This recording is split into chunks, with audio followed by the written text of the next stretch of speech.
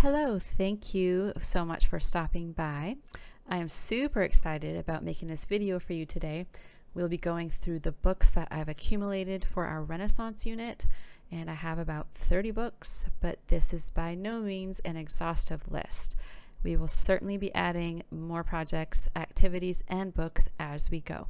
There's a lot you can cover in this time period, and there are still a few topics that I want to cover that aren't fully included in this video, like Shakespeare and the War of the Roses, but this lot here will take us well into the Renaissance. But first, just a quick minute of how I approach history. We are using The Good and the Beautiful Level 1 History as a guide. We will be doing all the reading and activities in it, and then we will do our own thing for a while. I will do another video later about the hands-on projects and additional books that we use. So moving on, actually, I don't have a ton on Shakespeare at this point. I just haven't gathered all the resources that I want to use at this time.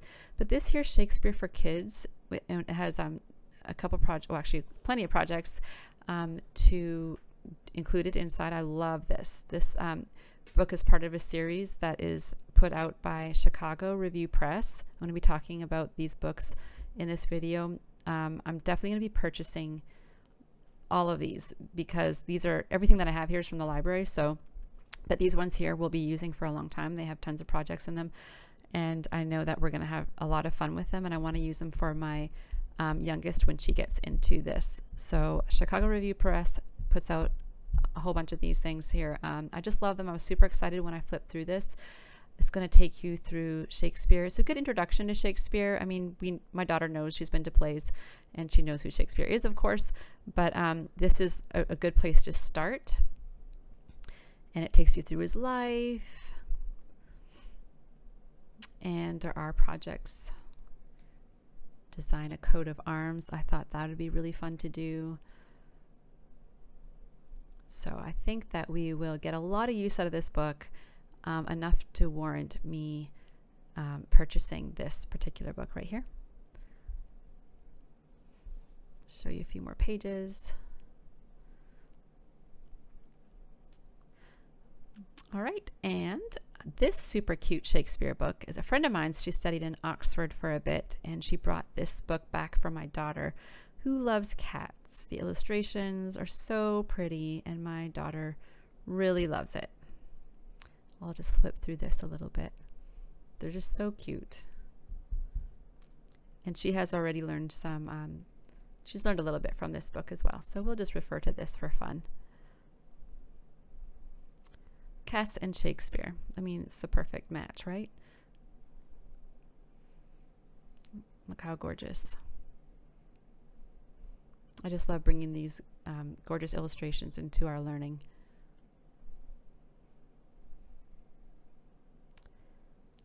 Okay, so Christopher Columbus, I actually have a few books on him. We will go ahead and study some explorers since we are in the Renaissance. So I'll start off with the You Wouldn't Want To series. They are really fun and engaging, and they have some funny cartoony illustrations, colorful. There's a timeline, and I really appreciate that. They're just some really fun, some fun illustrations, and I highly recommend this series. They have them on this series on all topics, all sorts of topics. Okay, and did Columbus really discover America? This will be an easy one. She will probably read this one herself, or I might read it aloud to her. All right. Where do you think you're going? Christopher Columbus. She'll probably read this one by herself. I find that this one reads like a storybook. Let's flip through these pages here. All right, and Who Was series. You've probably seen these all over the place. We love them. This is Who Was Christopher Columbus. There's my youngest daughter helping me out here with the video. We really love this series. We finished one about Walt Disney not too long ago. These are great books. They give you enough information and you definitely learn something. I will probably read this one out loud unless she beats me to it. So you do have some illustrations. All right, and Columbus, all right, by the Dallaires. I believe they're a husband and wife team. They did these really beautiful books, and we have the Greek mythology one, and it gets a lot of use. We just love the illustrations in this, and we will be drawing from this book as well.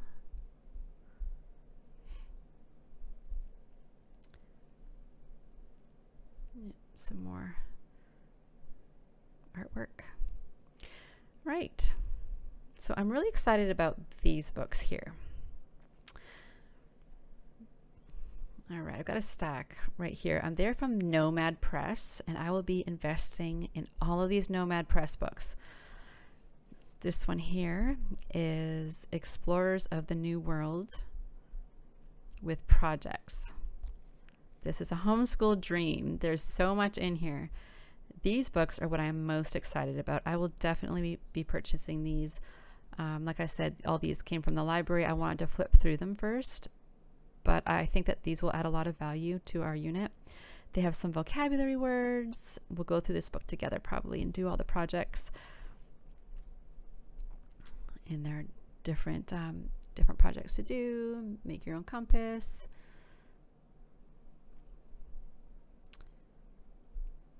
Lots of projects to do, and I love this. It brings the history to life and makes it memorable, and we really enjoy this. So this unit could take us right into to the end of the year. We just tend to go until we're done. All right. And then, so the same series, The Renaissance Explorers by Nomad Press here. I love this one. This one has color, and it's a very nice looking book. I was so impressed when I opened this book. When I first opened it up and started reading it, it was so intriguing that I didn't realize that I was reading the introduction. They also have places to go online. I'll show you that. They have places to go online, a little connect area, so you can go and you check out the video or maps or additional information that they give you. So it's really engaging. I highly recommend these already, and we haven't even really started this unit yet. And so they'll go through some explorers.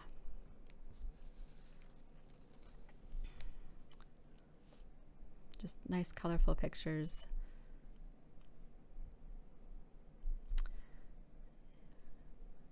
All right, and I like them. They have these quotes all throughout. And I do love to read the quotations, and we discuss them. They're great for discussion, and most times these are just people's opinions, and it's fun to discuss and decide what we think. Like, do we agree? Do we not? And why? Do we care?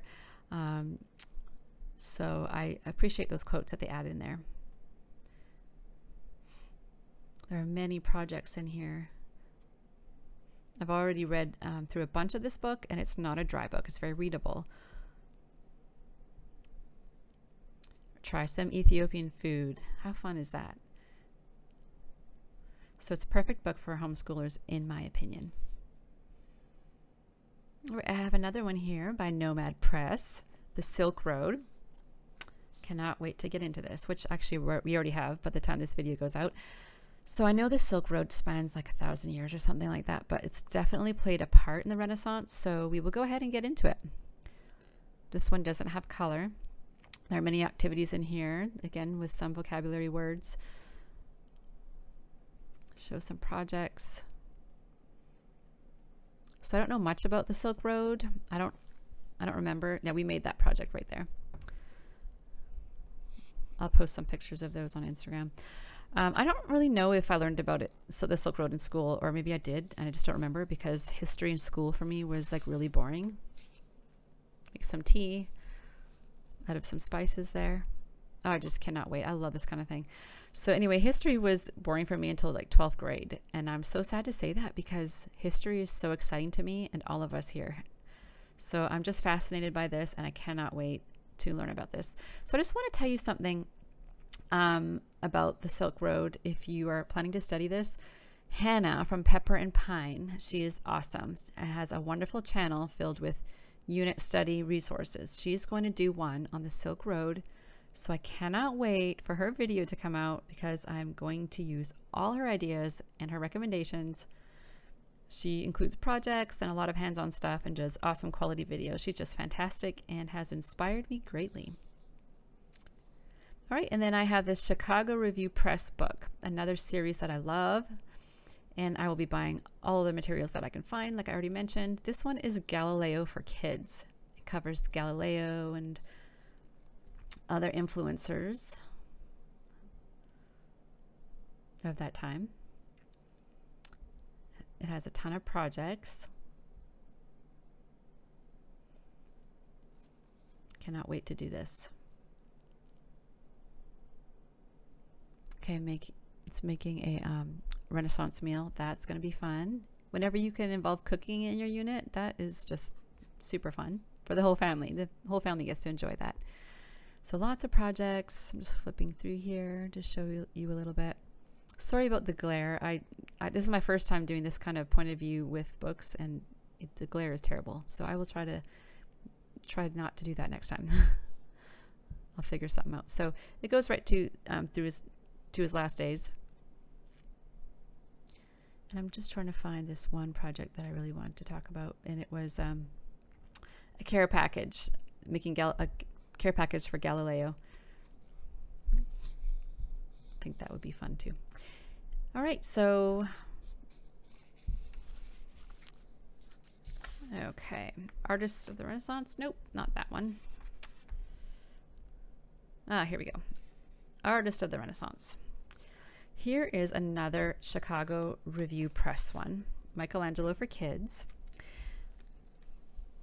Another one I'll be purchasing. I'm so excited about these. This is what brings history to life, you know? So you have some Italian pronunciation. That will be super fun. They have lots of projects. Create a monster. Make your own paints. All that fun stuff that you've always wanted to do, and now here's my opportunity to do it. I just love this. All right, moving on. Here's another one from Nomad Press, another favorite. The Renaissance Artist. Takes you through artists of that time. It has color. There are timelines.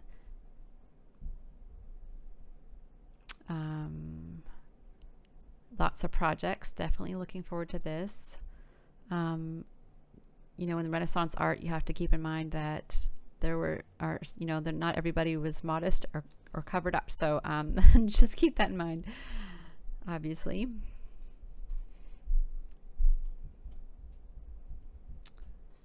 All right.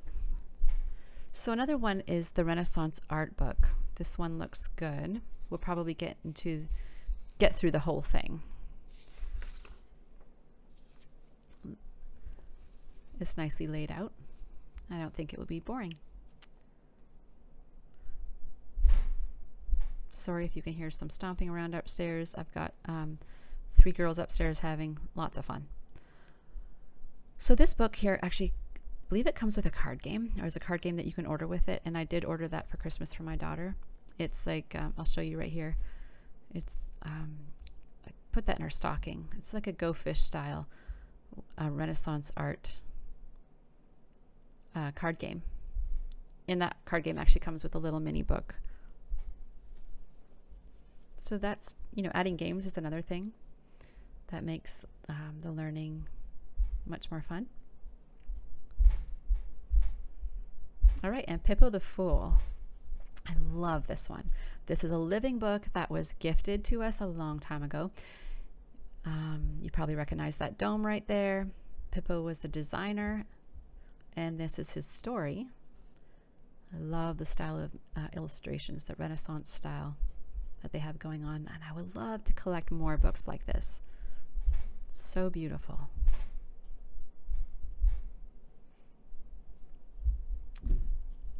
Love that one. All right, and then the art of the Renaissance. This one's huge. So this one just covers different important cities of the Renaissance and their artists. We will not read every single word of this, but we will use it to introduce the lesser known names of the cities in Italy and the artists you may not be too familiar with. I always learn so much from this, doing these unit studies with my daughter. All right, I have a book for myself. It's called Painted Prayers, the Book of Hours in Medieval and Renaissance Art. So I had no idea even what the Book of Hours was. I just ordered it from the library and flipped through it, and I've been reading it. I will not be reading this one to my daughter, but I will be sharing little bits here and there that I think she'll like. The Book of Hours, in case you don't know, is basically a prayer book that they carried around with them, almost like a devotional. They would pray these prayers throughout the day, and the wealthier people would commission artists to customize their books to include pictures of themselves and biblical illustrations. So fancy that. You could insert yourself into the scene of the birth of Jesus if you had the money. Anyway, I find it quite fascinating. So that one is for me. And I do enjoy doing my own research and reading along with the topic if I'm interested. Let me know if you do that. Let me know in the comments if you find yourself doing a little side research of your own. I did that with Van Gogh when we were doing a little botany study. Okay, now here is an eyewitness book. These are great. Usually you will find some good pictures with a little blurb beside them, so they are great to look through. My daughter will probably look through this one on her own, and I will look through it as well.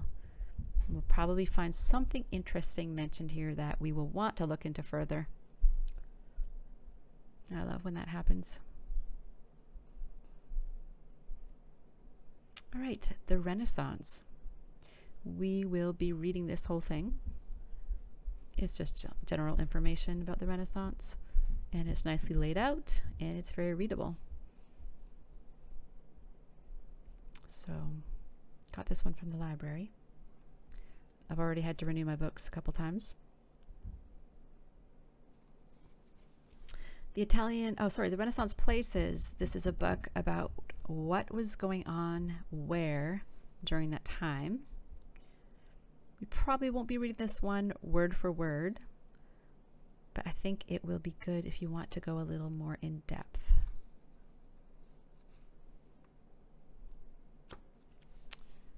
All right, the Italian Renaissance, Living History. Oh, I like this one. These are photographs. They're reenactments. I really like this one. I love that idea of them doing photos of the reenactments. There are some photos of works of art as well. I think this is really going to be a valuable resource for us. It's just beautiful.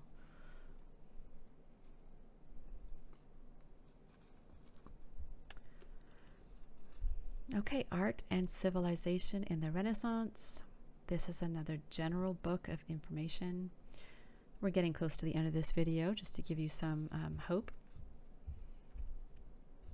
So we may or may not read this word for word. We'll see.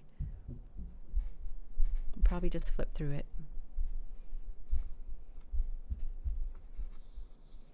All right. So we got a lot of books on Gutenberg. We had already read a good one recently to introduce us, and this is the one right here that we read. We knew who he was, but we didn't really know his story. So this one here is, it's all in black and white, and it gave us a great introduction to Gutenberg and his story. It's so inspiring to read about these people who, these inventors who broke through the barriers and made such a huge impact. All right, breaking into print. This is storybook form with the Renaissance style illustrations, which I really appreciate. It just adds so much to it. Love it. Johann Gutenberg and the Amazing Printing Press. So this is storybook style again. She'll read this one to herself probably. It's a good living book. Talks about where books first started. It's a great one.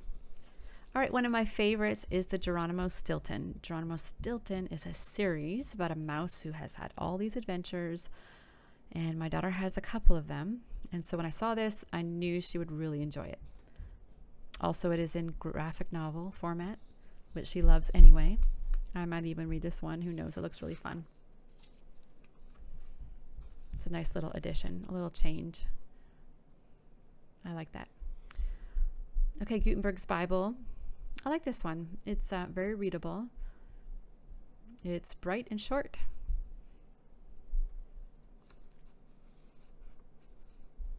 There you go. Johann Gutenberg. This one I will flip through myself. There's a lot of text and not a lot of pictures, but I'm sure there is a lot of good information in this book, so I'm not going to judge the book yet until I've read it. Sometimes it's easy to assume that it would be dry just by looking at it. And I have 2 more books here to show you. Okay, so Leonardo da Vinci. Here is a Magic Treehouse one. Magic Treehouse is a huge series. I love it because a lot of the books go along with what we are studying, and it's really fun to read. They have some illustrations. So there's that, and here's another one that I will be purchasing. This is by Nomad Press, my favorite. And this is Amazing Leonardo da Vinci Inventions. So valuable. Not a lot of color in this one. Talking about his different inventions. And there's some projects.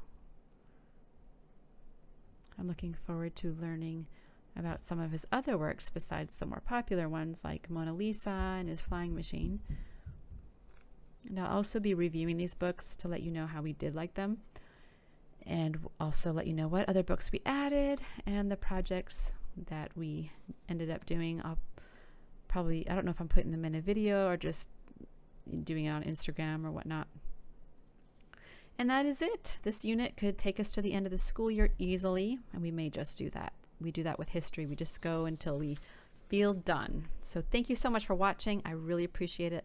Let me know if you have any recommendations for us in the comments. Please like and subscribe, and we'll see you next time. Thanks for watching.